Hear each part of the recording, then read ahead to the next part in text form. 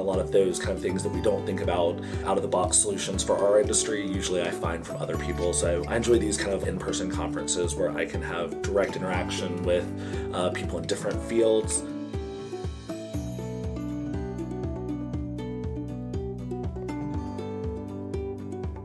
I think just in general, the more I've learned about ICP, the more I've been humbled by the amount of information out there. So I think one of the things that I enjoy about these is coming into it, not knowing what I don't know, and really just trying to learn things that I wouldn't even think to ask. There's some analytes that people are currently using ICP for. There was a girl here who's doing chloride analysis by ICP that would be super useful for us from a time perspective, from a prep perspective, and it just never occurred to me that that could even be an option to get good quantification on chloride specifically. Excited to go back and try and play with our methods and build up a little bit more documentation and confidence on those.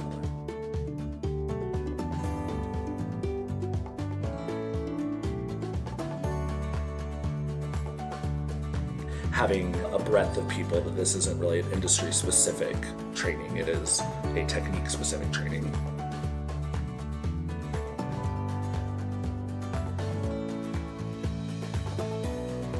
There's a lot of groundbreaking stuff that I'm finding that's nice. I wouldn't have thought about before. That you don't know what you don't know. So I think it's been very groundbreaking for me to see the way that different people are doing things, the way they are doing things, the way the approaches to the techniques.